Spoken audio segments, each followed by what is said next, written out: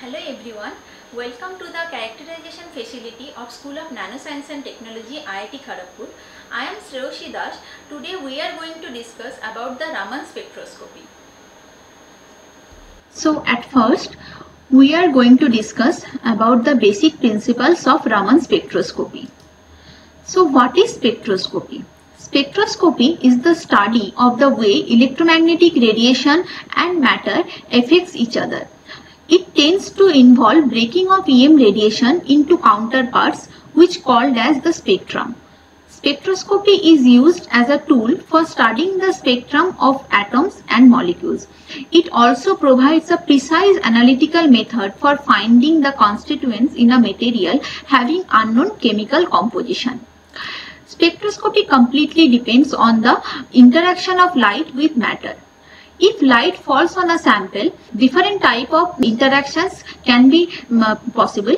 One is the absorption of the light, one is the scattering of light, and some part of light can get transmitted. Using these different components of light, different type of spectroscopy techniques have been discovered, like the absorption spectroscopy, the emission spectroscopy, and the scattering spectroscopy. Raman spectroscopy is based on the inelastic light scattering in a material where the incident light interacts with the chemical bond within the material. The principle of Raman spectroscopy is based on the Raman effect, named after Indian physicist C.V. Raman, who was awarded the Nobel Prize in 1930 for the discovery of the same. When the incident light is scattered by molecule, the oscillating electromagnetic field of the photon induces a polarization of the molecule electron cloud. This leaves the molecule in a higher energy state with the energy of the photon transferred to the molecule. This can be considered as the formation of a very short-lived complexes between the photon and the molecule, which is commonly called the virtual state of the molecule. Here you can see that the first captured Raman spectra by C.V. Raman. Also here you can see the typical Raman spectra, where the intense Raman peak is the Rayleigh peak, and in the right side of the Rayleigh peak there are some peaks which are called as the Stokes lines, and in the left side there are some peaks which are called as the anti-Stokes lines. So what is the origin behind these peaks? It depends on the molecular vibration. A molecular vibration is a periodic motion of the atoms of a molecule relative to each other, such that the center of mass of the molecule remains unchanged.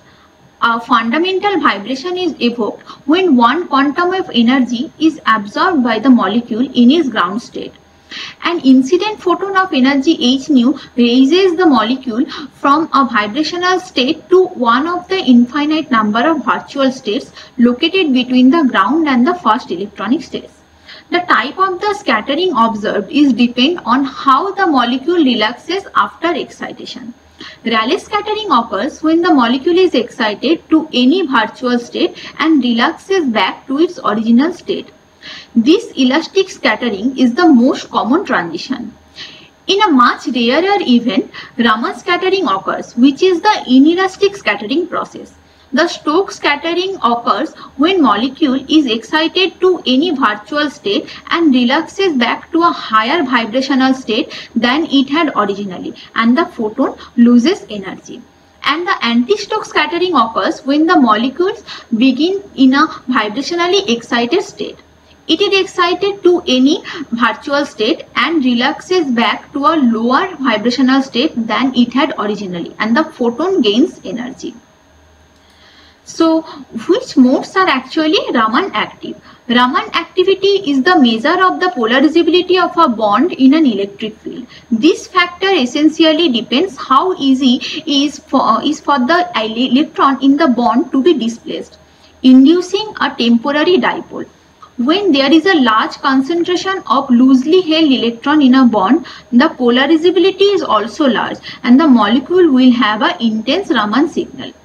Here you can see these three modes are Raman active modes because they have the change in polarizability ellipsoid.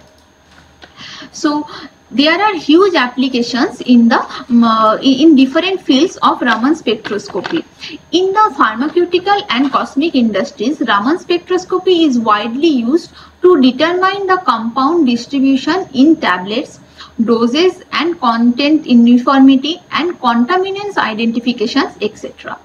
In the geology and mineralogy departments, gemstone and mineral identification, phase distribution in rock sections, and different mineral behavior determination under extreme conditions are analyzed using Raman spectroscopy. Further, in the photonics and optoelectronic industries, characterization of different semiconductor materials, their intrinsic strain, doping, defect analysis is investigated using Raman spectroscopy. Recently, Raman spectroscopy has also been widely investigated for tracking ultrafast structural dynamics of materials via time domain Raman analysis. Further, Raman spectroscopy has huge applications in biomedical field. Like here, you can see the real-time molecular imaging of the near surface tissue can be done using Raman spectroscopy. Also, label-free monitoring of cytotoxic response can be done using Raman spectroscopy. So, here you can see the digital image of the Raman microscopy system installed in our lab. This system usually consists of three components. One is the microscope column, consists of the motorized stage, objectives, few filters, light source and the video camera. The another major component is the lasers, which act as the monochromatic light source. And finally, for the detection of the Raman signal, one spectrometer is there, which consists of few gratings and the charge couple detector. This is a confocal Raman microscope from VTech. So as we have discussed earlier in the instrumentation section, that the Raman microscopy actually consists of a microscope column, lasers and spectrometer. In the microscope column, we have a motorized stage for the XYZ movement of our sample, and one light source to illuminate the sample, and the high definition video camera to capture the real-time image of our samples. Then two lasers are here.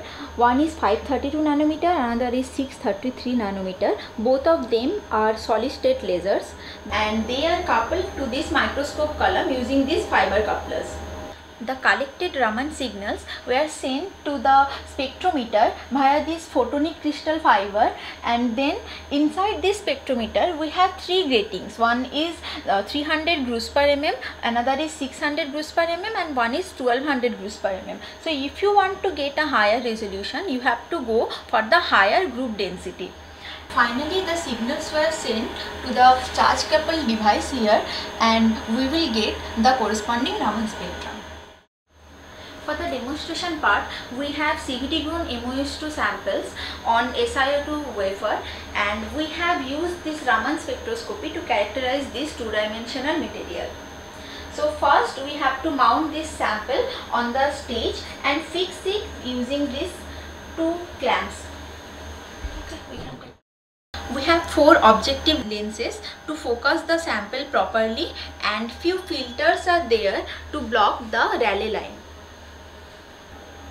After that, you can use this remote controller to move your sample in the X, Y and Z direction for the positioning and the focusing. So this is the triangular flex of MOS2 on SiO2 substrate. After aligning the laser on the sample, we have to switch from the bright field mode to the laser mode, and then we have to take out the video camera and open the laser shutter.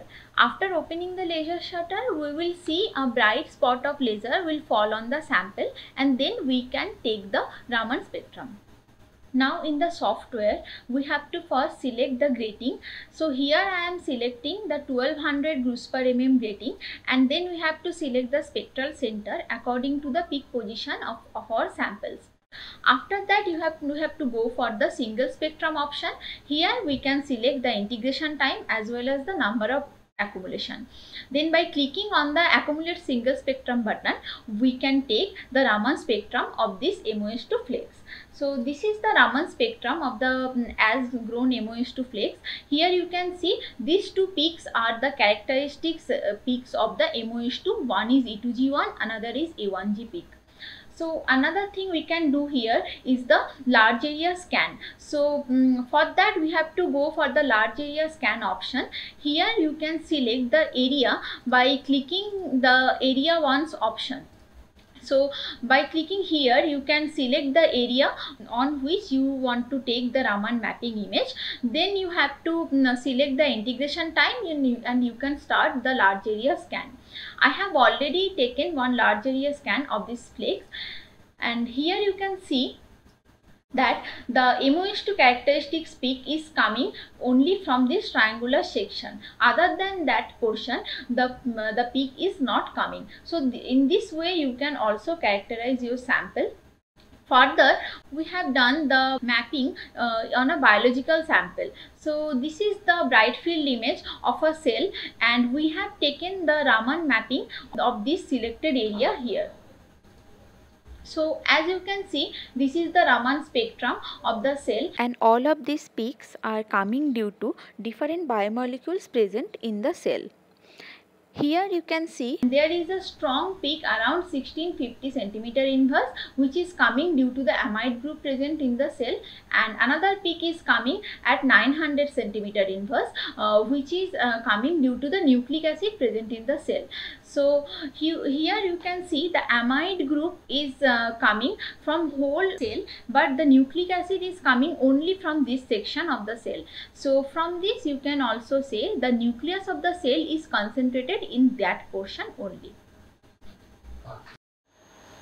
Hope you have enjoyed the video. Thank you.